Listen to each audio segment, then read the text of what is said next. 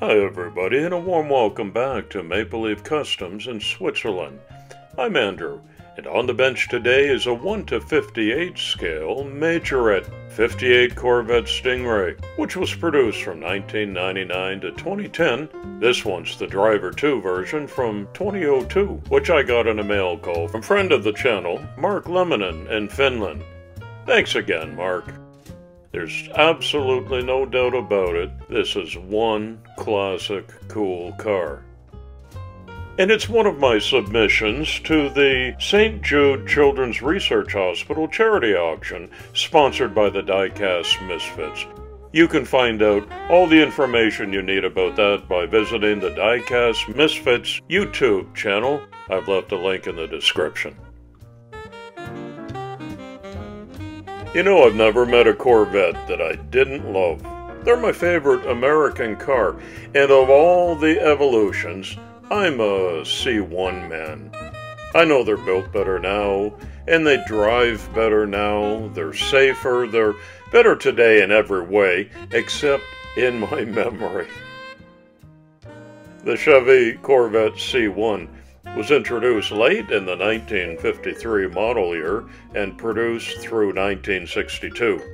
It was actually rushed into production for its debut model year to capitalize on the enthusiastic public reaction to the concept vehicle, but expectations for the new model were largely unfulfilled.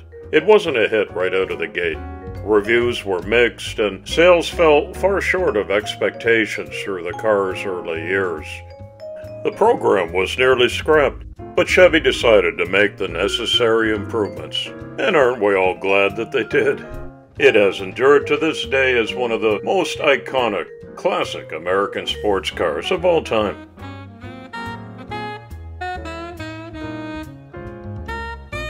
Coming up real soon on my channel, another classic beauty, the Ferrari Testarossa, and it flies. This month's four-horseman build is the GMC Cyclone, and I'm reminding you that you're invited to participate in my annual Canada Day build-off on July 1st. Pick any car and do it up in the Canadian flag colors of red and white. You're going to notice here that I favor using this bullet-shaped wire brush attachment on my Dremel, mainly because it doesn't send harpoon-like wire strands flying all across my shop. It's a little safer that way, and it still does the same job. And I switch to a Scotch-Brite tool, and I get a beautiful shine like that that's ready to go into primer and paint. I like this red and gold combo. Today's community shout-out goes to a brand new channel called Model Cars, Beer, and Words with Tony. It's a spin-off of At Tony's Garage. Tony's got one of the most extensive collections of larger model cars on YouTube. Follow the link in the description and check it out, won't you?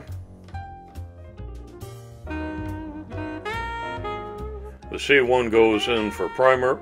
Now I debate with myself over which of these all beautiful color schemes to go with, and I sold out and went for classic red, because you can't go wrong with that, and that's going to require some very careful masking to apply the white highlights on these side panels here.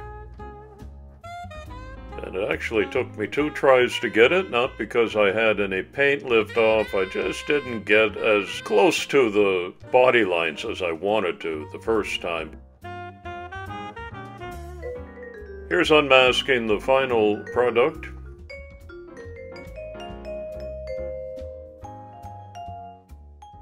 And I'm happy with how that came out.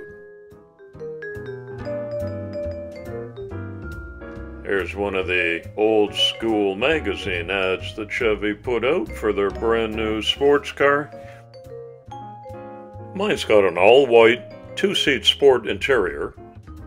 I often flip these upside down and blacken out the bottom of it because you're going to be able to see up through the wheel wells when this is all put back together, and I just want you to see a black void, not white plastic. I designed these red leather seats with white piping in a decal form, and I put some yellow racing harnesses on there, and they go on looking very sharp. I could never paint lines that sharply. This will definitely look better than a hand-painted job. It gets a red steering wheel.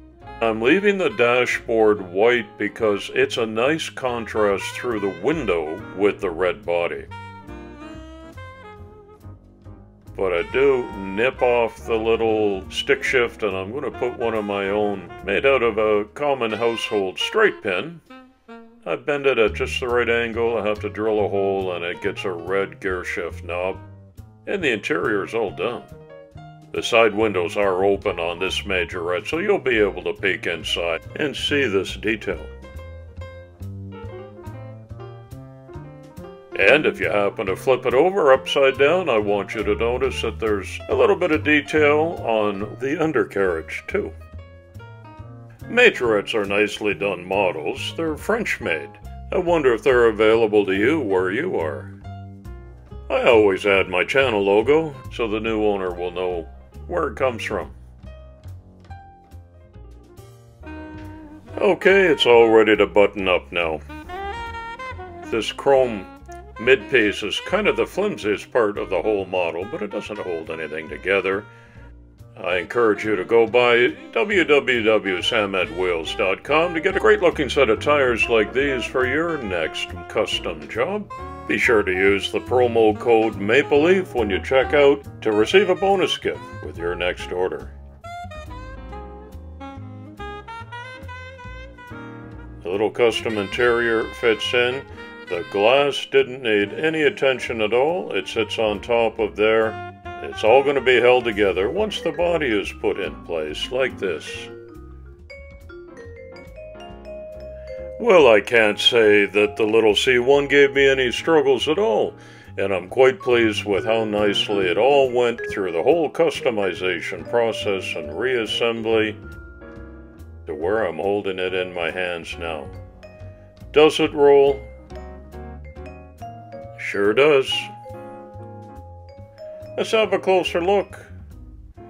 You can now see the micro decals that I put on, including the headlights, the hood ornament, the side Chevy flags, trunk badge, and the tail lights are done up like that. Nice looking Samed tires on the classic red and white paint scheme. That's one of the most recognizable sports cars in American history. Can't say I cared for how they did up this 2002 Driver 2 version, but that's the hobby. Taking what you got and turning it into something hopefully a little more spit and polish like. I'm sure it plays with how this turned out. As I said, it's going to go as one of my submissions to the St. Jude Children's Research Hospital charity auction sponsored by the Diecast Misfits. There's going to be a live auction on Whatnot. Get all the information you need from the Diecast Misfits YouTube channel. Get in there and make a bid. All the money goes to the kids, and that's what it's all about for me in this hobby, so I fully endorse this project. I do a freeze frame right here so you can get all the stats that you need. We do appreciate everyone who is participating by building and bidding. And I want to say thank you to you for visiting my channel today. Come on back soon and often. It's coffee time.